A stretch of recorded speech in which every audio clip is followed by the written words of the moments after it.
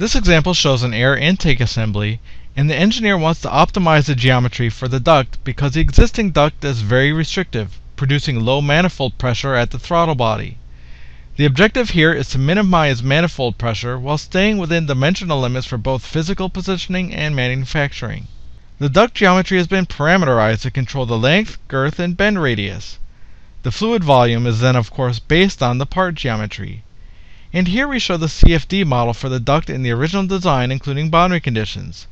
Flow results of the initial design show an excessive manifold pressure loss of over 3 inches of water.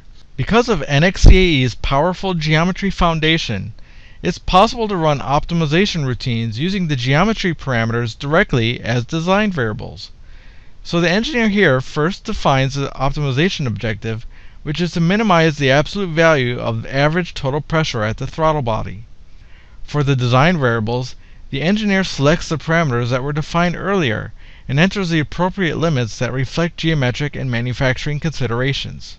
Once the optimization solution is defined, NXCAE will perform multiple iterations of the same solution, where it will first change the design variables based on the solution results. And since the analysis model is associated to the geometry, it updates the CFD model automatically and reruns the solution. It will iterate on this until it converges on a solution. NXCAE generates an optimization spreadsheet with tables and graphs for manifold pressure loss and each design variable for validation. And of course the engineer can graphically view the results and see the resulting geometry. But the key point of this example is to show that simulation-driven design is not a dream, and can be achieved today with a modern simulation environment.